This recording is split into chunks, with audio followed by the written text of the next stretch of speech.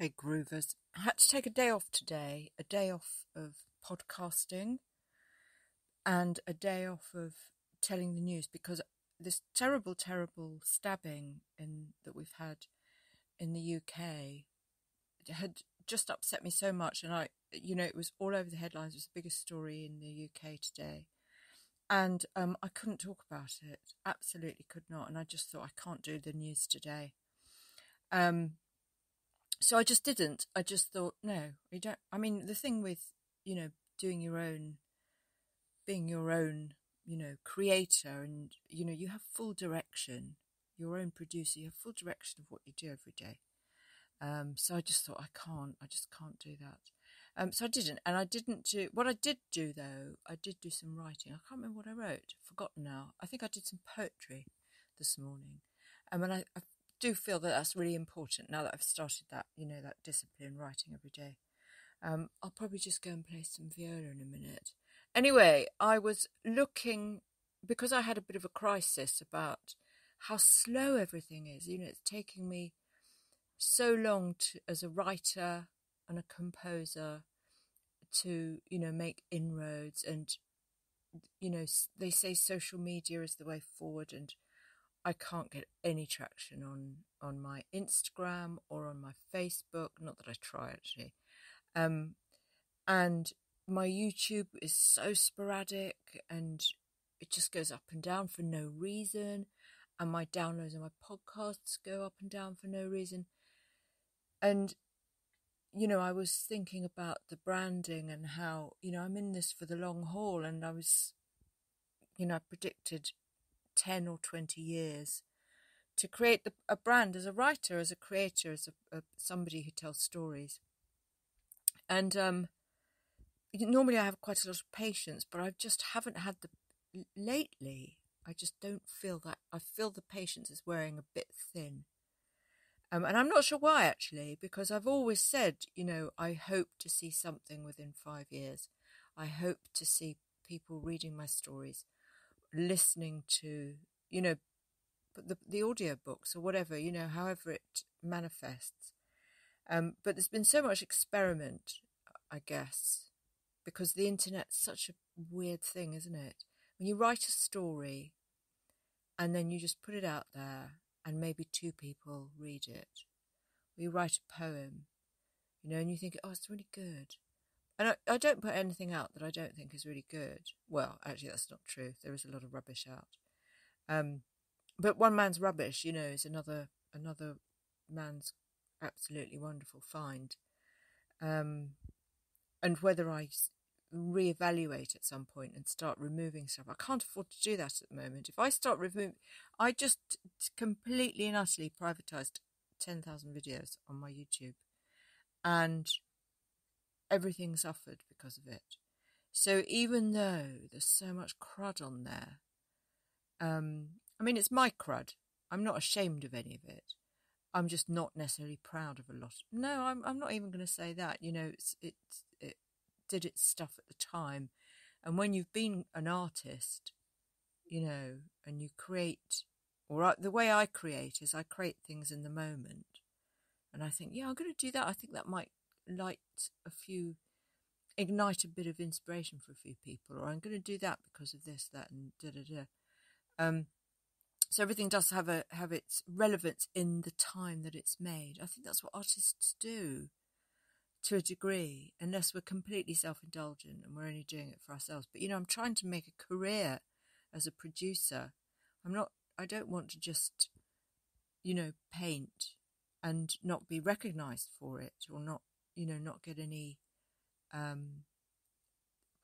attention. I don't mean praise. I just mean attention, just people to look and go, oh, yeah, that's weird.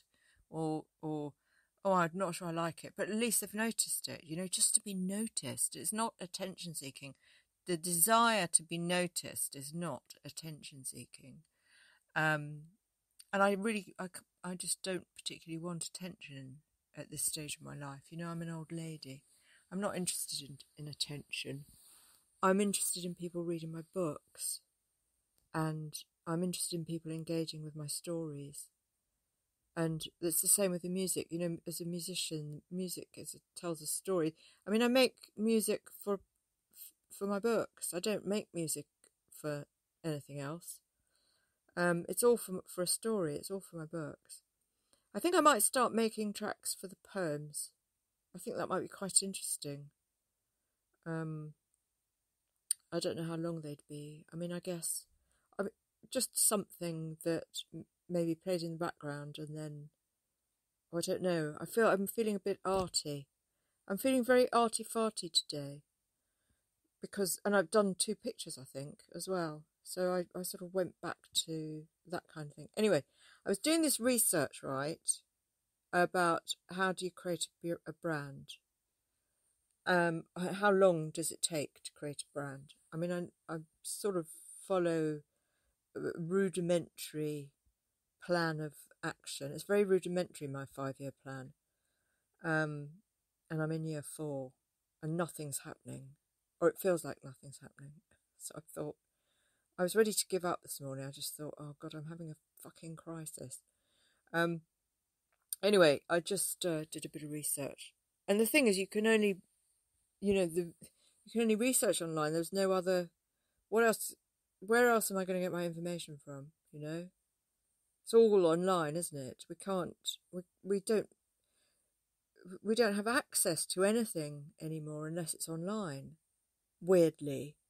I think maybe in the old days you would network at some party or some luncheon, and you'd be introduced to somebody who knew somebody who'd be able to give you some tips on who to, which publisher to go to, or which, or you'd know somebody who'd know somebody, and before you knew it, hello Romeo, my cat. Before you knew it, you'd get some really life-changing advice about how to market your brand or what you needed to do. But I'm just of the, I don't have those assets. I don't have people who can be an asset to my business. Nobody. I only have the internet, and I'm also very aware that because the internet just changes so much so quickly. Within an hour, it's changed. But it makes me really suspicious when I read that it says I was just on Reddit, and there are people there saying it's all about social media, because I don't trust social media. I think it's been taken over by AI. I don't trust it anymore. Anyway, there are various types of social media, and social media for me, my social media, and what I mean by social media is something that I can upload free, share my detritus of the day, and get exposure. So for me, it has to be, I have to admit that it's YouTube, even though I'm not really in love with YouTube at the moment because of these things they do. I found out why they were making so many of my videos private. It was because they were duplicate content. So lesson learned there. Anyway, yeah, so, and DeviantArt. I was upset with DeviantArt because people seem to be copying my work. But I just think that's the nature of life, at the moment. Everyone's going to copy somebody who's good. And AI is going to do it as well. So, you've got all these issues and problems, but the alternative is not to put your work out there, and that's just ridiculous, So what I'm going to do, guys, is do a picture a day. I've got thousands of artworks that I can work on, thousands of them, because I use a digital pen now. I use Procreate, and for me, it's therapy to sit and draw for 4 hours. And you're drawing on a tablet, and I can rub out stuff that I don't like. I'm getting really nifty with the pens, and I'm doing these cartoon kind of graphic heavy drawings. When I say graphic heavy, I mean like graphic novels. And I really enjoy doing them, actually. I love it. And it is therapy for me. It's as therapeutic as playing my viola and my cello. But what I do want to do is kind of get back to a bit more music. And I think I'm ready to play the viola, even though I've only been playing a couple of months. If that, probably about 6 weeks. So I think I'm ready for that. But what I don't want to do live stuff. I'm not interested. Or should I say videos. I've really grappled with it this week, and I just don't enjoy it. And I thought, no, I'm going to do live tattooing. That's going to be really good, because I tattoo myself, so why not? May as well have somebody watching. I don't want to be watched. Absolutely don't want. Not into that idea at all. Not into that idea remotely. Just want to make music and write stories. Nothing else. And that's what I'm going to do. But I'm still, really thinking heavily about the Tellteller Club brand. And then, of course, I thought, I've started these other bloody brands. I've got Toddle Poddle and I've got iServalan. And they were really secondary brands. They were sort of offshoots. But they've developed their own, iServalan's a character from the Tellteller Club books. Toddle Poddle isn't. With the Rat Gang crew, they're all characters from the books. Renike and Vaporpunk, they're all characters. But I'm not going to focus so much on developing them as individual brands. It's too difficult. You end up just going off on these spider legs of information that's too difficult to, collate. And I get diluted, my brain gets diluted. And the big brand, the main brand is Tellteller Club. That's the important thing. So more research, and I realised that most people seem to be suggesting 5 to 10 years. So I'm in year 4.5. So I kind of feel a bit better tonight that, I'm not famous as a brand yet, because I've still got a long way to go. And then, of course, Sonia de la Mare, that's my author, that's my name. I've only just started using that about 6 months ago for my books, for the the stories. Mostly because the copyright, you usually have to put your legal name. So I just thought, I might as well just start using that for the stuff that's really important, the copyright. I mean, I obviously I own all my copyrights. But, so, there are brands within brands. But what I really want to be is Sonia de la Mare, who just writes stuff for Tellteller Club. And iServalan is the musician and the artist for Tellteller Club. And Toddle Poddle is the under 12s branch of Tellteller Club. Do you see what I mean? You can get so confused. It's all so complicated.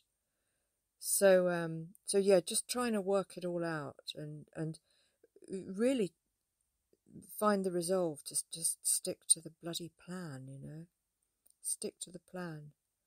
I love writing stories. I love telling stories. I love making the artwork for the stories. Lose yourself in the safety of books. It's what I believe in. That's everything that I believe in. So I'm just going to keep going, guys. And try not to get despondent, and try not to think people must be so sick of hearing my attempts at, because I talk about my brand all the time. I'm obsessed with it. But you have to be. You just never let go of it. That's what I found out today by research. Never give up. Never let go of it. Keep at it. Be consistent.